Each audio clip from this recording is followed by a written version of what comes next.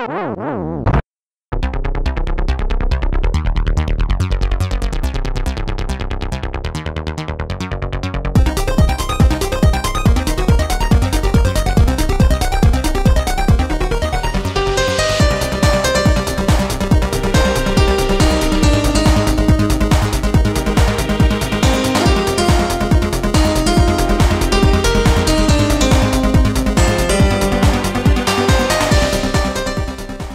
and welcome to Video Game Hangover. I'm Randy Dickinson, and I'm in Pittsburgh, Pennsylvania.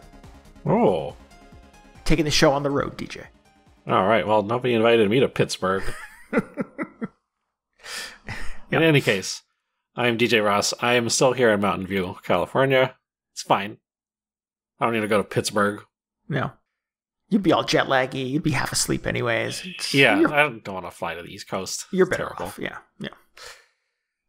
Each week here... Nothing against the East Coast, other than the fact that it's far from where I am. It's far, and it's really hot right now, and... Yeah. Okay, maybe some things against the East Coast. I mean, just those two. Really, everything else is fine. Yeah. Each week here on Video Game Hangover, we talk about the games that have been keeping us up at night.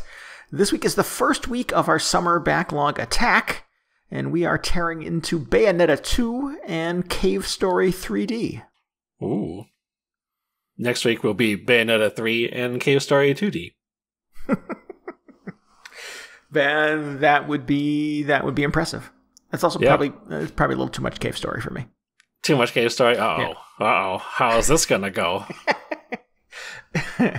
It's fine. I'm not opposed to Cave Story, but I assume the 2D and the 3D versions of Cave Story are not super dissimilar, except for the additional dimension. Oh, I see. I was going to say, wouldn't Cave Story 2D be less Cave Story than you're currently experiencing? You're probably think correct. About that one. Yeah.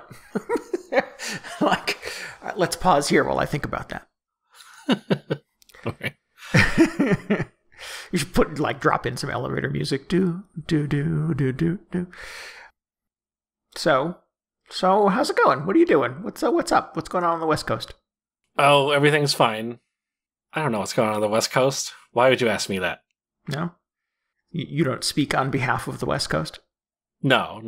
I just leave it up to everybody else. Good. That's okay. That's a good policy. Don't like to overstep my bounds in terms of representing the West Coast. You stay in your lane. Exactly. As we've established, I just presume everybody on the West Coast is surfing all the time, so... Yeah, well, just rushed back from the beach in order to record the show. So... Yeah. Still a little, salt swept or whatever. Do you have and I'm sort of rewinding back a few weeks, but I'm going to reference this a little further. Do you have a mental image as someone who's grown up on the West Coast of what, people on the East Coast are like? Or people in New England or people in New York or... Oh, they're all taxi drivers or whatever, right? Eating pizza and saying, that's forget just about it. New York. Yeah. No, I mean, other than the stereotypes, nothing specific. Yeah. I do really love that Paul F. Tompkins routine about how people in New York cannot believe that they're somewhere other than New York at any given moment. That's really good.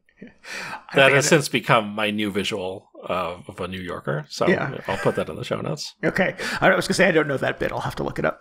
Oh, man. Okay. Yeah, it's good. Yeah. He dumps on the West Coast as well, so it's, equal opportunity. Fair game. Yeah, that's, Yeah. Cool. But no, I don't really perpetuate any East Coast stereotypes. I was wondering if I could confirm or deny anything for you, but you're fairly well traveled. I'm sure you know. I've been to the East Coast a few times. Yeah. Not for a while, but it's more or less what I expected. Yeah. I mean, nobody's been anywhere for a little while. Right. Yeah. The ocean's on the other side over there. You know that? That's weird. Yeah. I've been in it a few times. Yeah. I mean, very briefly. Something brushes against my leg, and I'm like, nope, that's enough. Yeah, it's like, what's in there? I've had it. Yeah. I keep, the Google alerts this summer are very heavy on shark attacks on the East Coast. No, Yeah, really? because the weather's all screwed up and fishing and cold weather currents and things like that. So yeah, there are places like Jones Beach, New York, where I've been. I've been in that water. I've seen concerts at the Jones Beach Amphitheater. And like 2 weeks ago, they had to shut the whole beach down because there were shark sightings. And there had never been that there before or something crazy like that. I'm like, the sharks are coming to New York. Why are people so scared of sharks? Like, you're so less likely to get eaten by a shark than you are to get some kind of, like, infectious respiratory disease.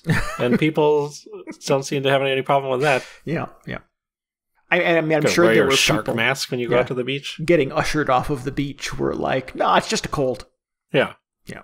Just a cold, like half their leg is missing. That's right, exactly. I woke up this morning, I thought we were in America. Yeah. So yeah, I don't know. I'm not a big, the beach going for me is generally sort of wrapping myself in sunblock and linens and an umbrella and trying to read on my Kindle while my dogs play in the sand and Sarah goes in the ocean and I'm just repulsed by both of those things. Right. But yeah, every now and then I've waded in, and yeah, I've seen enough horror movies to know that sharks are terrifying. You're not going to get eaten by a shark. Not eaten, but like snacked on. Well, I mean, I'm just including all those things a shark would do to you into that one category. That one thing, yeah. Yeah. Yeah. You're not going to be partially eaten by a shark. No. All right, well, I'll take that thought with me the next time I go to the beach. Okay, good. Yeah. Trying to get you to overcome this fear of, I don't know.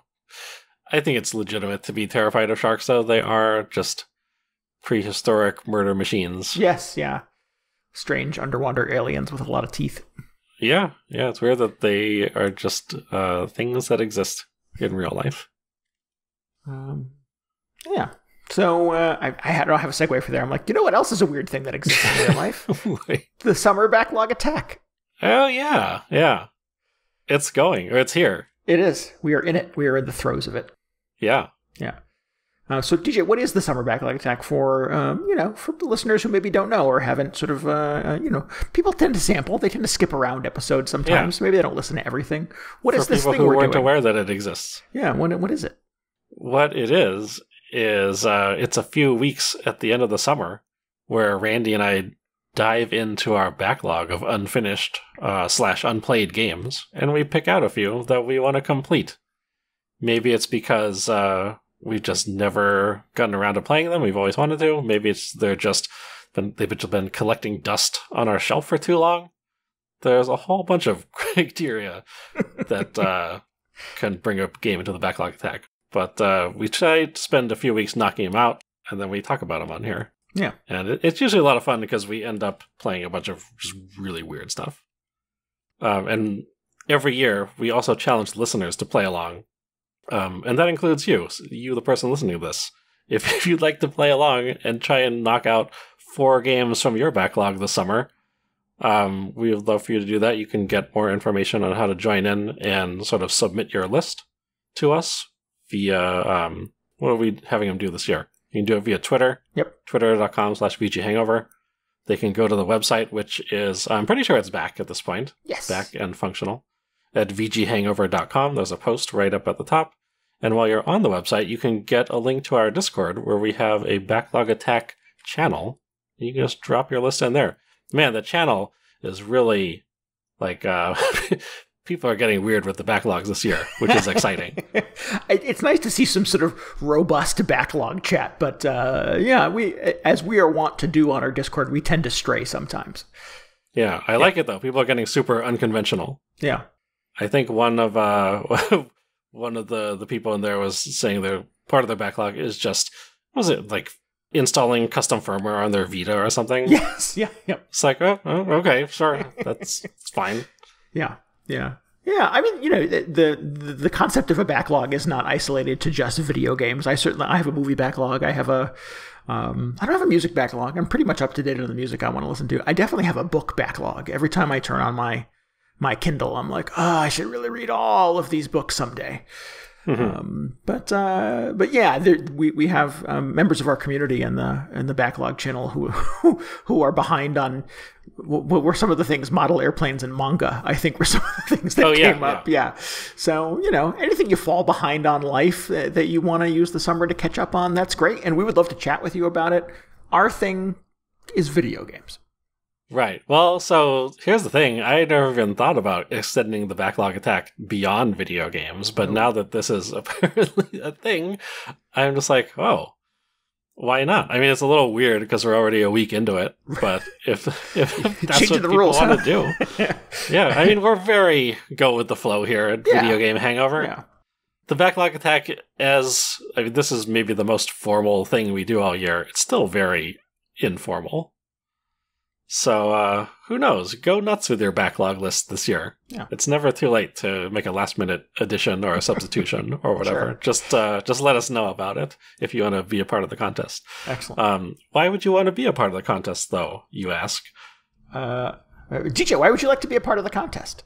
Well, I have a very good reason why you'd want to do that, which is at the end of the contest, which will be, I think, September 12th. We decided we will crown the winner of the greatest feat of backloggery, which who knows what that means at this point.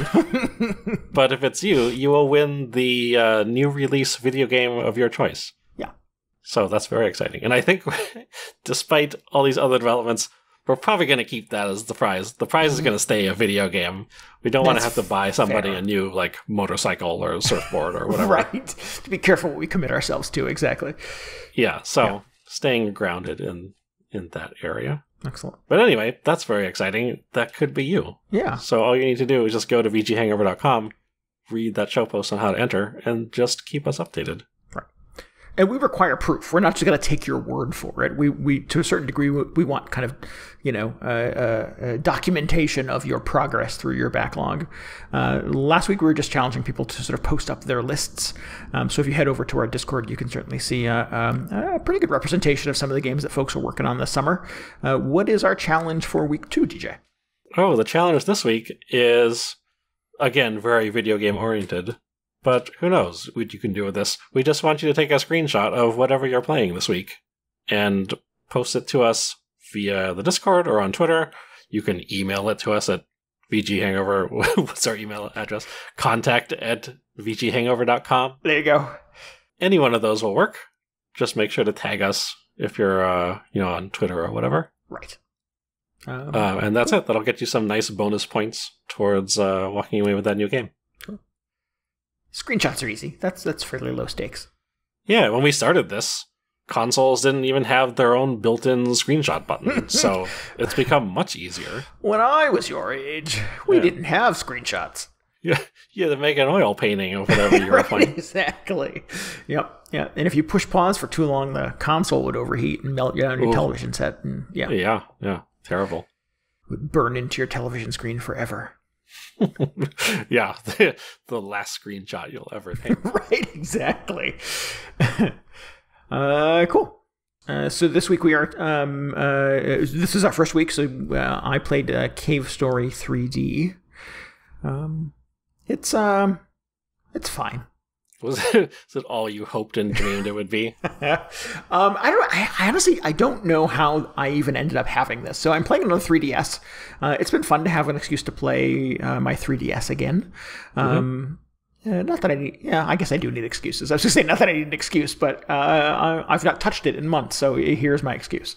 I've had this copy of Cave Story 3D, and I've been going through kind of old video games and trying to clean out my collection and clean off my shelves, and I've got games all over the house, and I don't know what to do with physical media anymore. Most people don't want it.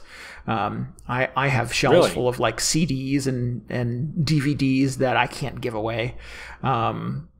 Okay, well, like CDs and DVDs are one thing, but I mean, depending on what video games you've got, it seems like there's always some generation of video games. The second-hand market is booming. Just on fire, yeah. So it certainly seems like kind of the 3DS and DS era of Nintendo games is sort of in that, and just sort of coming out of that moment, right? I think it was kind of huge during the early days of the pandemic as people were, trying to use their downtime to catch up on video games and looking for anything to kind of entertain them and Yeah, I mean, I'm not a sort of biographer of these things. I don't chart the rise and fall of video game values. But I was a little blown away by what Cave Story 3D was kind of going for on the internet when I did a quick search. And I was like, oh, well, maybe I'll just play it and try to sell it and make some money off of it. So yeah, I have this physical copy of this thing that I played on my 3DS.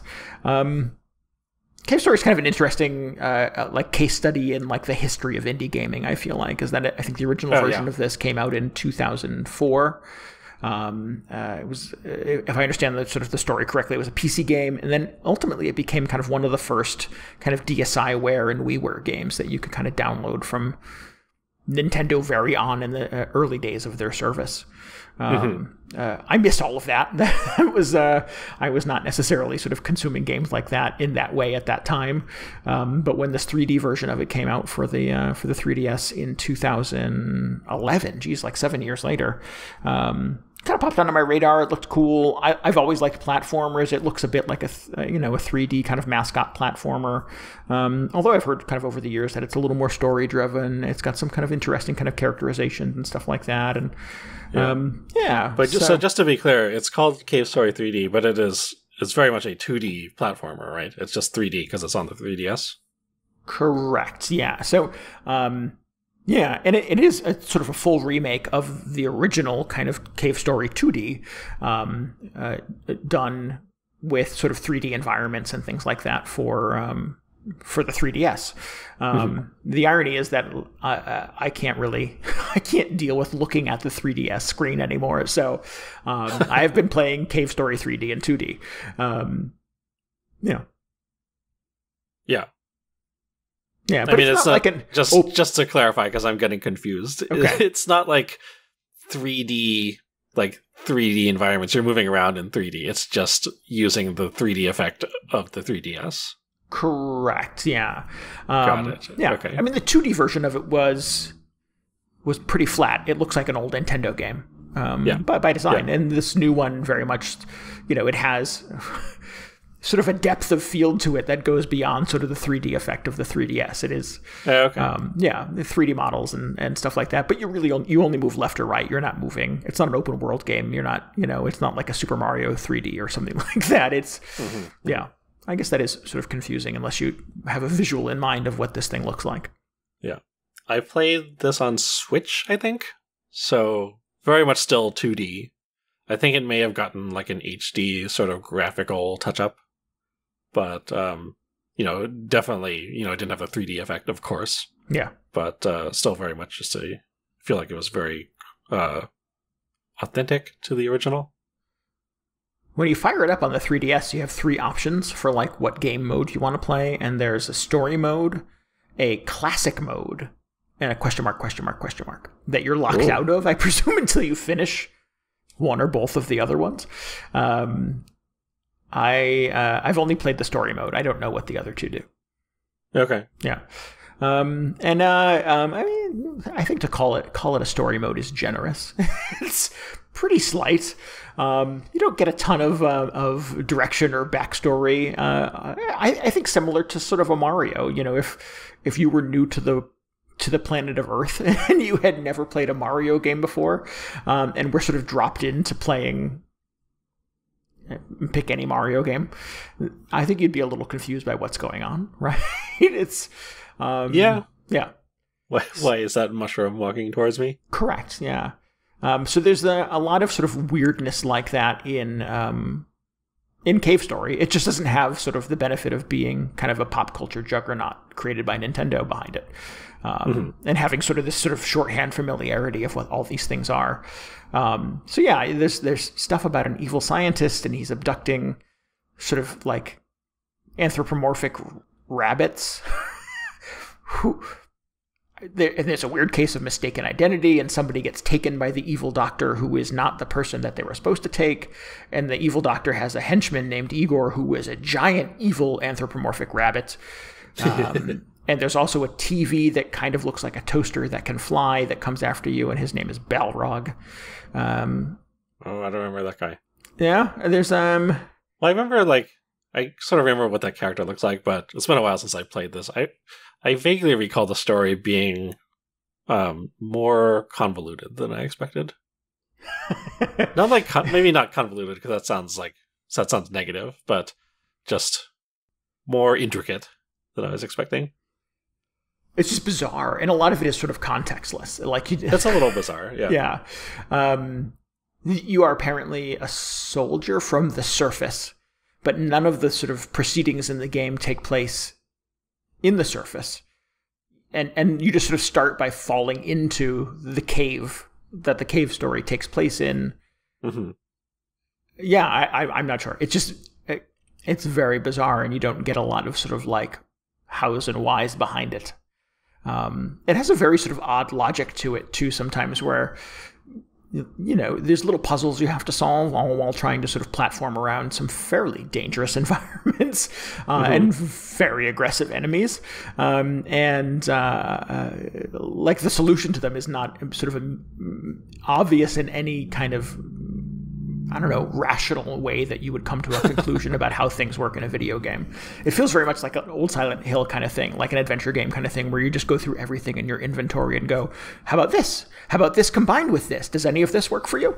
So there is a weird, unexpected and, quasi-unrealistic logic behind the way that things sort of like operate together and solve puzzles for you.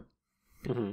There's something kind of midway through the game where a door is like jammed shut, and you run around for no lie, like an hour and a half trying to like try anything and everything you can possibly find in the environment and then combine them together. And there's a crack in the wall where a guy feeds you hints very slowly.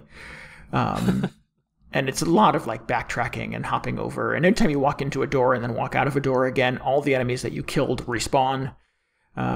It's just, it's a lot, man. It's an oddly punishing experience. I don't. Back from what you said, 2004. Yeah.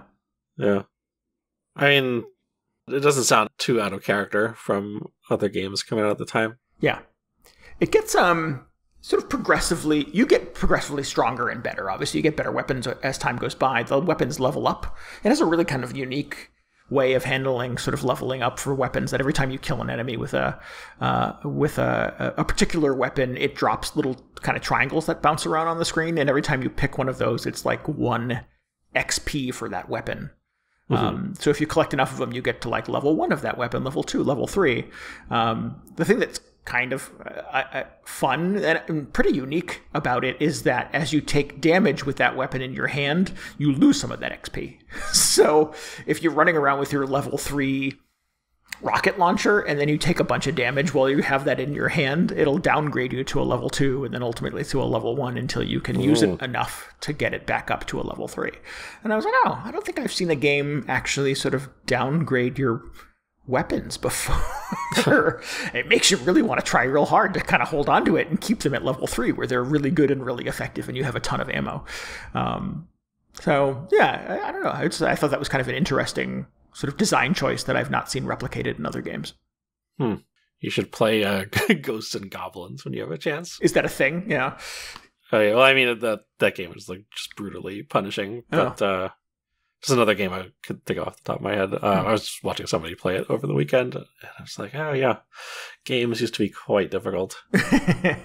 I'm trying to play Legend of Zelda for next week, so I will have things to say about that, I'm sure. But I don't want to spend my entire summer backlog just complaining about how difficult old games used to be. But so Cave Story 3D is it's kind of a weird game. It's and I keep sort of putting myself in the mindset again that if you played a Mario game with zero context and zero sort of pop culture, knowledge of it, no nostalgia at all, that you would be confused as well. Like you said, why is this mushroom talking? Why is there a princess who lives in a kingdom full of mushroom people and she's dating a plumber? Like there's enough sort of odd kind of nonsensical things to it that we all accept as human beings who have grown up in a world where Nintendo is a thing.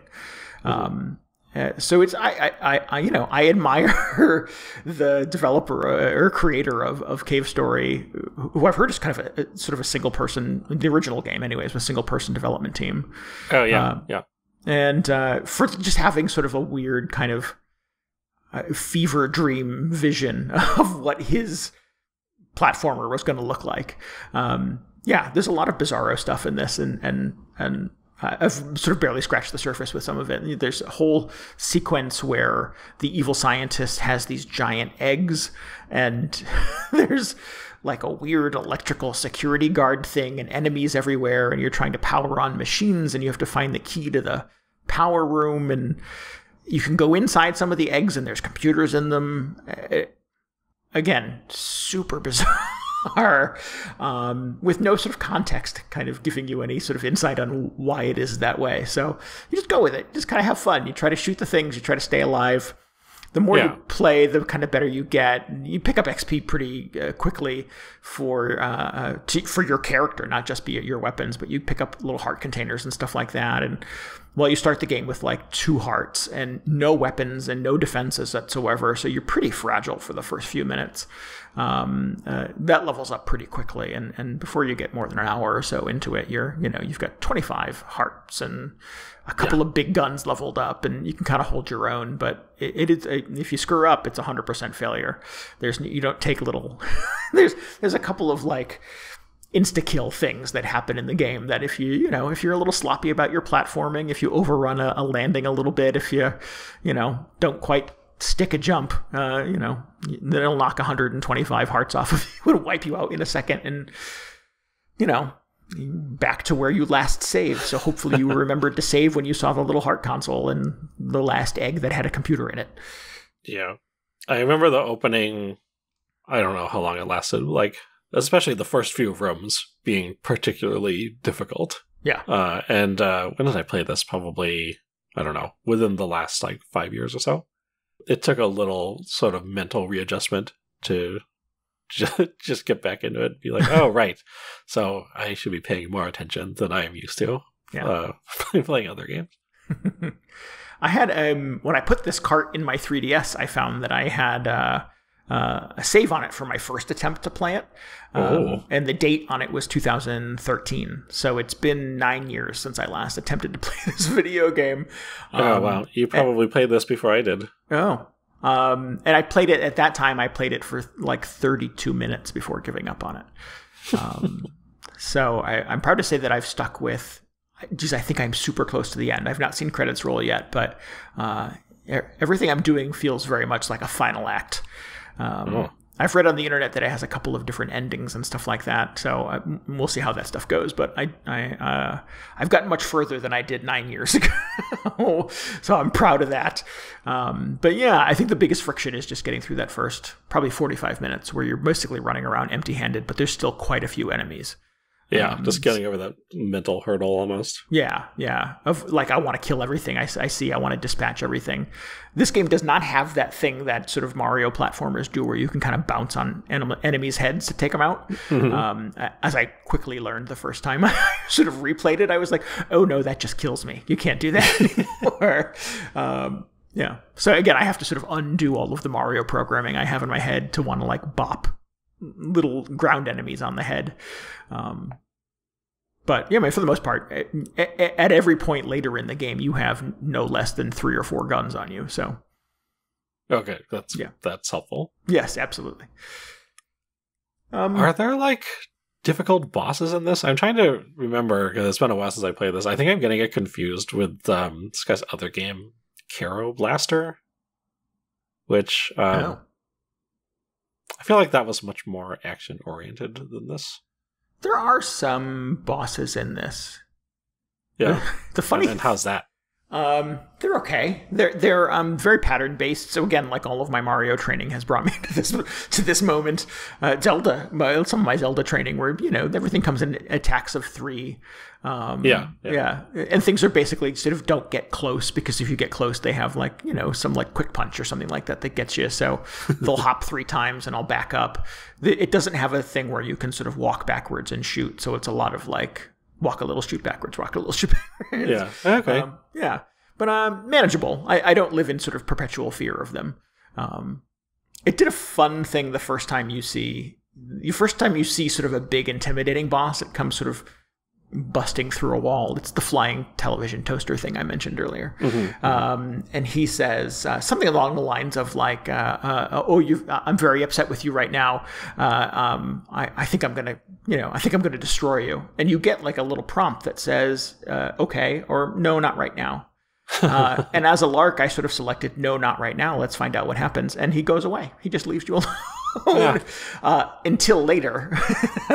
But yeah, I was like, oh, what if I had said yes? Would I have had a boss battle, or does he leave anyways? So it's unique. It does odd and unexpected things sometimes. That's fun. Yeah. Yeah. Okay, yeah, I think it could very well be a thing where I'm like, I know what this is. I get this. I'm a professional gamer. I know how games like this work. So, but it continues to sort of defy expectations in a lot of ways. That's cool. I mean, on some level, 2004 sounds fairly late into just, the grand timeline of video game development. But even then, compared to now, especially, it feels like games are so much less templated back then. And there's just they can go off in so many more strange directions than you would expect them to these days. Sure. So yeah, it's would I recommend it? That was the thing I was sort of thinking. I was like, could I as a self-respecting video game podcast host, tell other people that you really need to play Cave Story? I don't know. It is. It's a little hard to get into. It's a little obtuse to play through. It can be a little punishing at times. I don't know. I feel a little badass that I've kind of survived it and kind of hung with it for a while. So it does feel like something of an accomplishment. But I think it's kind of the most interesting thing about it is that it's this pretty unique piece of like indie gaming history. Like, 2004 is the very early days of what we all sort of generally expect the Nintendo eShop and Steam and stuff like that to kind of look like at this point. This predates, all of your Shovel Knights and everything else that has sort of since come that kind of apes this aesthetic. So it is really, and it's Metroidvania. That's another thing. Like, when Metroid and Castlevania were the only games that really were built like this, there was this Cave Story that came out, which was kind of, before I think maybe we even had a way of sort of describing how this structure of a video game works. So yeah, I think it's unique because it's the first of a lot of things that maybe we take for granted as gamers in 2022. Yeah. I remember I don't think I loved this when I went back and played it, but it is really interesting to just look at through that kind of lens where it's like, oh, so it's just this one guy made this, and suddenly it was on all these different platforms. They released it online, like on PC and everything. And yeah, I know it's not like the very first indie game because people were making like shareware stuff and sending all those things around forever. But I think it's seen as sort of like the first indie game, like the first widely distributed sort of like console indie game, perhaps.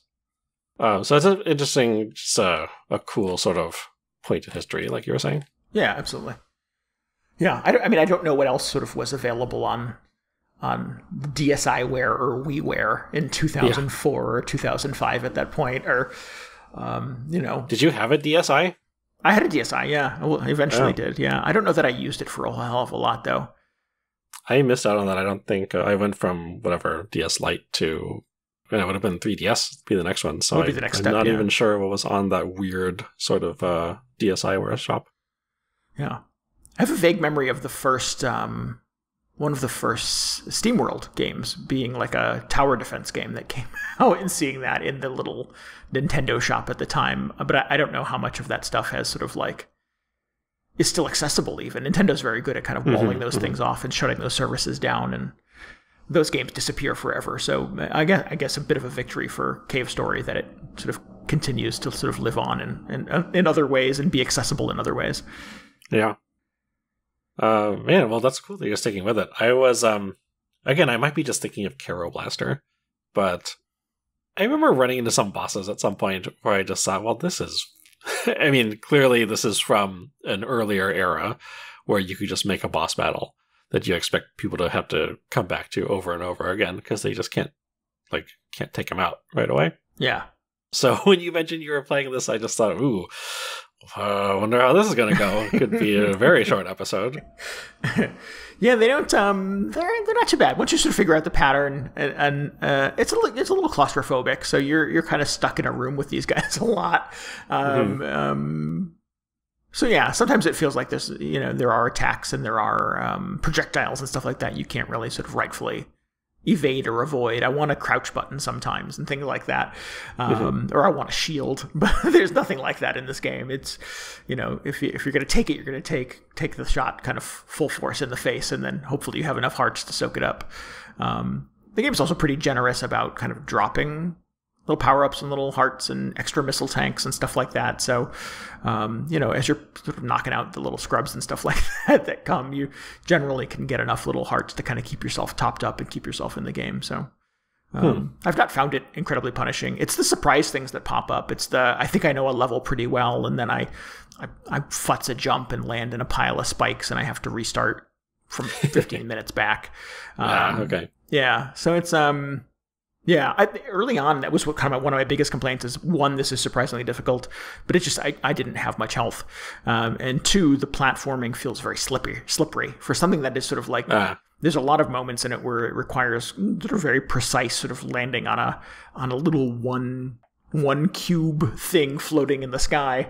I tend to overrun things a lot. I tend to sort of land on it and then take an extra 2-3 steps and just fall off the side of it into a bottomless pit of spikes. So I had to sort of get good before I could sort of proceed, and just try to be a little more precise about me landing. And again, just trying to sort of unlearn maybe bad habits I've picked up from modern platformers.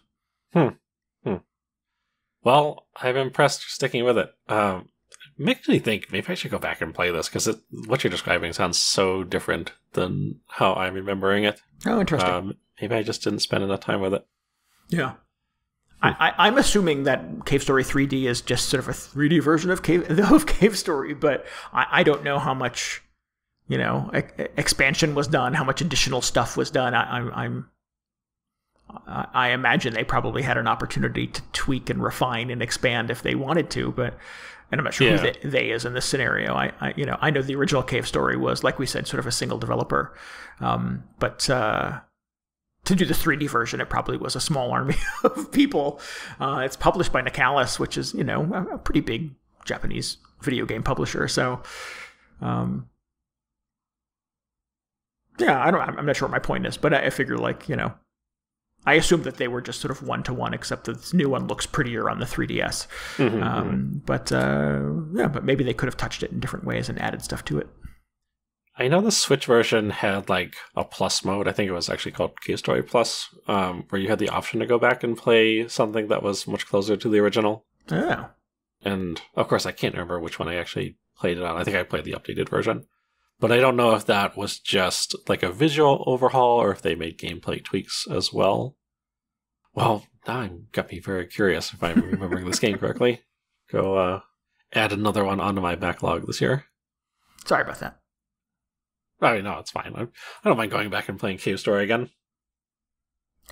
We'll see how it is. It's pretty consumable. I think that's another sort of maybe way to sort of couch this too. Is it can't be more than 4 hours long. So it's it's maybe a weekend's investment of time if you play it here and there.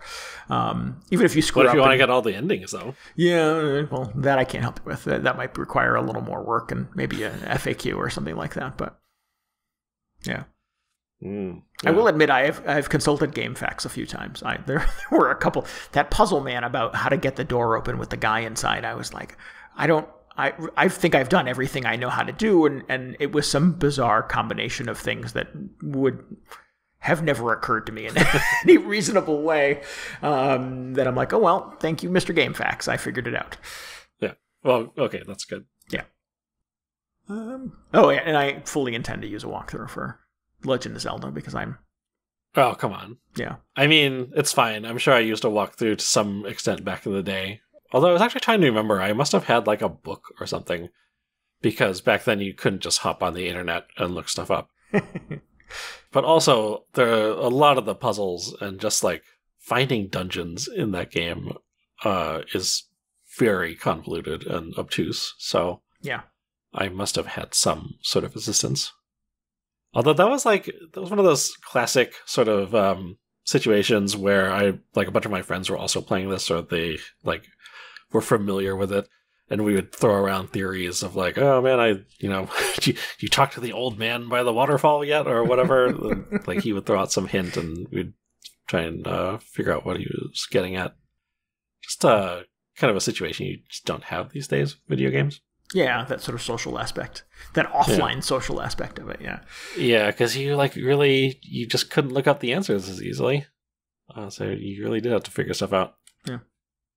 All right. Well, tune in next week because Legend of Zelda is next up on my list. So we'll see if I figure it out. I was trying to remember which strategy guide or whatever I would have had back in the day and see if they were selling it on Amazon, because I was going to try and send it to you. Oh, really? But I have no idea what it was. They probably don't even print it anymore. So we'll see how you manage. It's probably worth $1 million at this point. Yeah, I was thinking okay, so this is either they're going to have 100 copies of this for 5 cents each, or it's going to cost a fortune on eBay at this point. Who knows? No, GameFAQs is there for me when I need it. Right. Yeah. At this point, GameFAQs got you covered. There was one FAQ that I found for Cave Story 3D that was sort of, it had a list of why you should use this FAQ over any other one of the other ones. Oh, yeah. And it was sort of voted FAQ of the month for September 2015 or something like that. I was ooh, FAQ of the month. So yeah, I was, I'm this clearly is the one I need to use. Yeah, that's the one. Yeah. Man. But yeah, I'll put a link to that if anybody wants to consult it. It's well written. There's some funny little jokes in it and stuff like that. It's it's one of those ones. This person is clearly having a good time with what their little hobby is. Yeah. Well, it's good. Yeah, and it saved me on a couple of occasions in trying to figure out some of these crazy puzzles in Cave Story. Nice. I love that people are still contributing to GameFAQs. When video games really exploded during the probably 360 PS3 era, and you started getting more wikis and IGN guides and things like that, I was really worried that GameFAQs would just become extinct.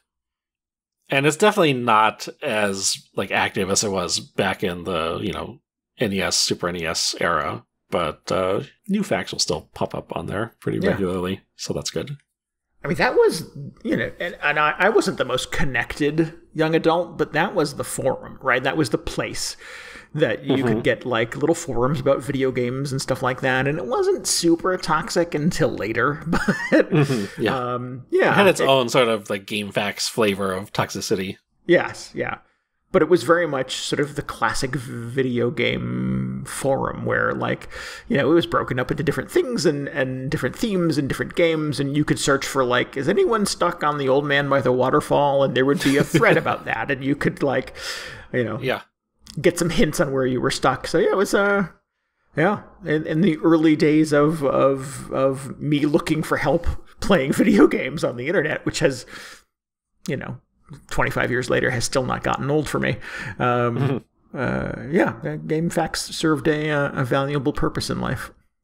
Oh, yeah. My favorite thing back in the day was if you just had any question about whatever you were playing, no matter how obscure it was, you could just go to the GameFAQs forum for that game and start a new thread. It was hey, does anybody know what this thing means? I can't figure it out. And in 5 minutes, you would just get a response with the right answer. It was uncanny. I was who is reading, who is monitoring these forums? Yeah. And just with encyclopedic knowledge of these games. It was really incredible. Better and cheaper and faster than the Nintendo hotline. Oh, yeah, for sure. Now you have to just dig through a bunch of Discords and terrible wikis that are just SEO bombs. It's terrible. This is true, yeah. Anyway. Yeah. So, how's Bayonetta 2 treating you? That's a good question.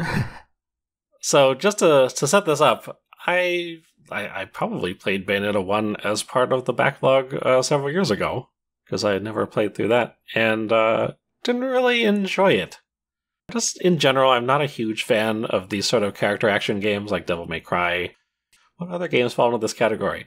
I do really enjoy Metal Gear Rising Revengeance, which is, the same developers like Platinum, which I can't really explain. I don't know if it's just because, I'm much more a fan of like Metal Gear, or the gameplay was just different enough in that game that I would prefer it over Bayonetta. That was one of my previous Backlog Attack games. You tried to play Revengeance? Yeah, a couple of years ago. That game was ridiculous. Yeah, that was good. It was great. But just something about this whole style of game where you have like the combos and, you're doing all these air juggles and everything. And I feel at some point, either they get incredibly technical and like very demanding on you to be like dodging everything. Oh, like Ninja Gaiden was the other game I was trying to think of. Or you just bump the difficulty down to easy mode and then it becomes trivial. And I just feel like I'm not the type of gamer who can play through one of these on like ultra expert mode and, get the triple S ranking on every stage. Oh, yeah. No. It will come as no surprise that I'm not either, but I like sort of the trivial challenge of playing it on easy. I think baby mode is the way to go. Bayonetta, the first Bayonetta it was especially fun for me in that mode. I like kind of the modern Devil May Cry games for that reason too, playing them on easy and just spamming the hell out of the buttons. I don't remember any of the combos, but just going wild and tap, tap, tap, tap, tap, tap, and really just trying to stay alive. And they're absurd. They're just, crazy cutscenes and wacky shit. And, she has guns in her shoes and, stuff like that. It was just, they're fun. Yeah. So, I mean, with all of this in mind, I was like, I should give Bayonetta 2 a shot. Give it a second chance. Just as kind of an attempt to figure out why people are into these. If there's something beyond just the... I'm an unbelievable gamer, and I play all of these games on the hardest difficulty because I am just the combo lord, or whatever. But also, since knowing that I am not the combo lord, I was like, I'm just going to go into this, and I'm going to put it on normal, and as soon as it starts to present any sort of, like, difficulty, I'm just going to drop it down and not feel ashamed of myself. I'm just going to put it on easy mode. And also, I'm going to be very open-minded about the cutscenes and the storyline, because as you said, it is absurd. Yep. And that was just something I got from the first one. I was just like, is this supposed to be, like, making sense? Or are people even into this for the story? I don't really know what to expect. Like, it's all very silly. It's the whole storyline is about, like, she's a witch and she's a member of this long running like bloodline of witches, and they fight against evil angels for some reason. And I couldn't tell if the whoever wrote this was just like, I'm just gonna write the most insane storyline I can think of because it doesn't matter, or if they were actually headed somewhere with this. Like, ever since I've been a kid, I've wanted to write this story about angels fighting witches, and this is the place to do it. This is, this is my magnum opus. And not just angels, but like sexy bondage angels. And there's definitely a weird, like, subversive sexual bend to everything. Yeah, and that's a whole other layer on top of all of this. So it's weird that this has sort of found a home on Nintendo consoles, which is, Of course, yes. Yeah. The console you associate with just sexy naked witches. Right, and, like, hell demons. It's funny, I was listening to another podcast recently that they had this sort of the big reveal a few weeks ago of Bayonetta 3 and the release date coming this fall, and sort of eagerly anticipated. It's been in the works for quite a while, and one of the hosts was like, I can't watch any more Bayonetta trailers. I don't want to ruin the story. And I was like, are we playing the same games? I don't. Yeah, because if I had to sort of like, if you're ready, describe what happens in the first Bayonetta. Just spoil Bayonetta for me. Just give me the plot twist. Just only. Yeah, no clue. And I have seen credits roll on Bayonetta 1, and I could not tell you what happened in that game. Yeah, man, I had to go back. Like, I actually put the controller down at one point and went to the Bayonetta wiki, because I was just like, okay, I didn't think this was going to be an issue, but I don't remember sort of like the lore behind the battle between the witches and the angels. And there's like, it's got its own version of heaven and hell. I was like, is this like, is heaven bad and hell is good in this? Or they're both kind of bad in Bayonetta. They both seem pretty bad. Like, yes, I remember that. Right? Yep. So that's just another point of confusion. So anyway, open mind, playing this on very easy, or at least trying to after the first few levels. And I have to say, I don't know. I still don't know if I get it. Like, sure, I'm just accepting that the story is going to be absurd all the way through. It's still presented in a way that seems very self-serious. And man, there are a lot of cutscenes in this. I don't remember if the first one was quite the story heavy, but I was surprised after the first couple stages. I just felt like there were long stretches where I would just not be doing anything and just listening to the characters sort of just set up what they're going to do and, you know, why they have to get to the sacred mountain or whatever. And it's like, man, somebody, like somewhere out there, somebody is just like drinking all of this up. And I can't imagine what that's like. And you were not that somebody, yeah. No, I wasn't. No, I mean, they're very entertaining, but similarly, it's just nothing seems to make sense from one moment to the next. Like, the opening scene has got them... Have you played Bayonetta 2 or just the first one? Just the first one. I've not played the second one, yeah. Okay, so, you know, hopefully I'm not spoiling anything here. But she's, like, out shopping, and then they get attacked by, I guess, the angels. But then there's, like, a fighter jet. I don't know why there's a fighter jet, but the fighter jet factors into this quite a few times, as it turns out. It just seems like, on some level, it's just an excuse for them to do crazy over-the-top sort of stuff that you can only justify in a video game, which I'm kind of okay with as soon as I just accepted that was going to be what was happening. Because, okay, like, sure, there's a fighter jet, that's cool. Why wouldn't they be fighting on top of a fighter jet and summoning these, like, demon dogs made out of hair, I guess, out of portals to kick these angels? It's fine. That was, like, that happened in Bayonetta 1, so that's totally expected. I just feel like on some level I need there to be some kind of consistent internal logic as to why stuff is happening. Does that make sense? Yes. Yeah, absolutely. Like, okay, so I get it. She's just summoning giant arms and legs to punch and kick these angels out of portals from wherever. But at the end of each level, there's like some new enormous boss demon appears. And I don't know what the sort of justification is, whether these are like known demons in the Bayonetta canon or whatever, or they just thought this would be a cool idea for a video game boss. I don't know. Yeah, I don't think I know either. I if you've come here seeking answers, there are none to be found. Well, this is one of the things that made me kind of regret playing it on the easy mode, because like I don't think it was likely that I was going to bump it back up, like bump the difficulty back up. Because I was like, I found the easy mode very manageable, obviously. But I thought, you know, maybe if these were supposed to be like really interesting boss fights, maybe I'm just not able to appreciate them on the easy difficulty because it does not matter what I do during this boss fight. Oh. Like, my health did not seem to go down ever. So, like, I mean, I was dodging all over the place. That was fun. Yeah. But that looks cool. Yeah, it looked great. But I was like, I really don't feel any sort of need to, like, observe what the boss is doing, other than, like, oh, here comes an attack. I should probably just start mashing the dodge button, because then it'll go into bullet time. Things will be great. Yeah. But I could see, you know, playing this on a higher difficulty, you maybe really have to keep up with what's going on and sort of anticipate and strategize around what's happening. So this is the first time it occurred to me that somebody, like, the appeal of Bayonetta for someone could be that the fight, the combat is super technical and kind of obtuse and requires you to like be kind of methodical. I guess maybe in the same way as a Souls-like kind of game where you have to, you know, all of your moves have to be very sort of thought out and timed perfectly. And it's absolutely not the way that I consume Bayonetta. So it never occurred to me for a moment that there was, at the other end of the spectrum, there was someone who had appreciated it because it was difficult. Yeah. Well, I mean, those are the guys who play it on, you know, ultra hard and go for the perfect rankings and everything. It's funny because it reminds me a lot of when I played was it Hyrule Warriors, was the Zelda Musou game. Yeah. Because I've always looked at those games and been like, okay, well, this just looks like the lowest common denominator. Like, you're just mashing buttons mindlessly. There are hundreds of enemies on the screen. What can it possibly matter which buttons you press?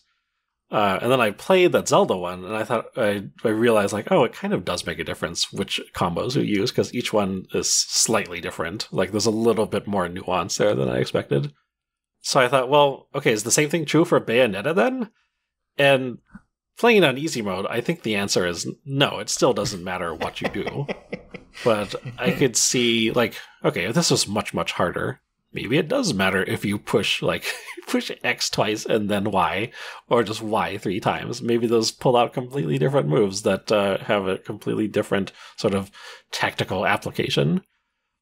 But, playing it on easy, it's more or less just a light show. Oh, yeah. It's bombast. It looks cool.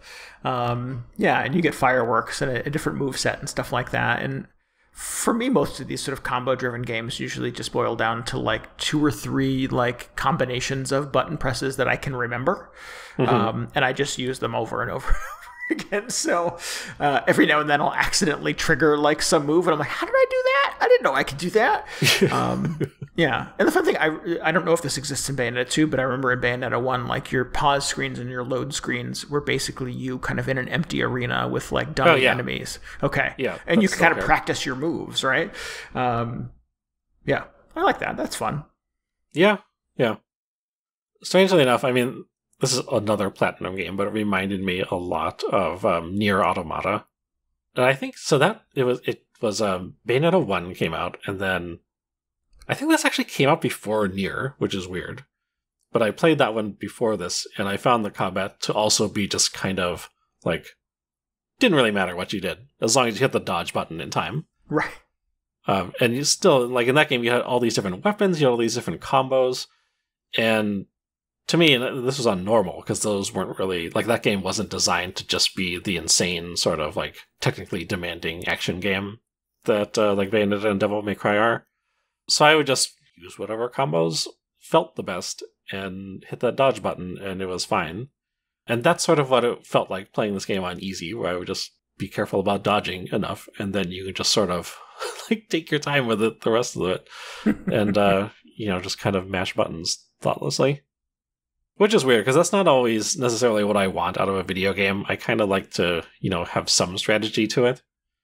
But occasionally, the mood does come around where I just want to play some, like, incredibly stupid action game. Yeah. And I guess this just fell into that category. Yeah. I'm not trying to demean Bayonetta by saying it is a stupid game, but the way I play it is very stupid. Yeah.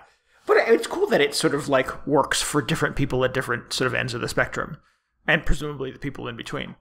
Because that's my take on like Devil May Cry 4 is the DMC one, is the kind of the noisy one. So you're talking about the Ninja Theory one? Yes. Because there was a Devil May Cry 4. Okay, I'm talking about the one with edgy Dante. Yes, DMC that had the Copy Christ soundtrack and stuff like that. Yeah. Like that's just like, I don't know. That's like empty calories. It's just like super consumable. That's a good way of describing it. Yeah, super fast paced, super playable. Doesn't put up too much of a fight, particularly if you play it on easy. And it just goes. It just runs fast and does stupid shit. And it's like those Musu games. Probably you just vanquish like waves of enemies and move on to the next one and do some cool flourishy moves and the few combos that I can remember And yeah, I don't remember there being like a lot of like stop screens or any reason that sort of like interrupted the action. It was just consumable, but it's empty calories. So like it doesn't add up to anything. Mm-hmm. But it can be that if you want to play it that way on a more difficult strategy. So yeah, I appreciate that. It has to be a challenge to make a game that can be played by different kinds of people at different ends of sort of the difficulty spectrum. Most developers know that their game is not going to get finished by people, so why not make it as sort of fun and consumable as you can for the short time they're going to spend with it? So yeah, for me, Bayonetta and Devil May Cry sort of serve that purpose. Okay, yeah. It's got me kind of thinking, actually, like maybe it's worth going back and playing all those Devil May Cry games like this. Because the few times I ran into those, I would try and play it like, on normal difficulty and just try and be one of those action gamers. and didn't really care for it. So maybe I was missing the point. Although what does that leave me though with? It's just like a little bit of button mashing for 10 hours or so, and a ridiculous storyline. Right. Which, as much as I tried to just play along with it and be like, the angels and witches and stuff, I don't think, I'm not lining up to pre-order Bayonetta 3 at this point so I can find out what happens. Right. But if you're into it, then that's cool, I guess. Yeah. Don't want to take Bayonetta away from anyone. No, absolutely. Yeah. I'm happy she's out there. Oh, man. Yeah. I never found... So this was something that I thought was part of this game. But there was like a one-button mode where you would basically you mash this one button over and she'd do these crazy combos. I don't know if I found that. There was this one mode... there was like an accessory you could equip that made it sound like she would do auto combos, but it never quite became like the one button experience I was envisioning. Oh. So, not sure what the deal was with that. That sounds familiar. That might exist in Bayonetta 1. I'm not sure if it has become a series staple. Yeah, well... So anyway, I think I still don't quite fully understand Bayonetta, but I didn't have a much better time with 2 than I did with the first one. I think I went in with this altered mindset, so that was good. That helps, yeah, absolutely. Well, good. So what is up next for you, DJ? What are you thinking of tearing into next? I think next is going to be Lunar Nights on the DS. Ah. The fourth game in the Boktai series. I was reading a little bit about the history of this. So I thought Hideo Kojima was involved with this, like he directed it or wrote it or something. But I think it was just like developed under Kojima Productions, so he was probably the producer or something. Oh. I don't know if this is as much of his child as like Metal Gear Solid or Death Stranding or whatever. Sure.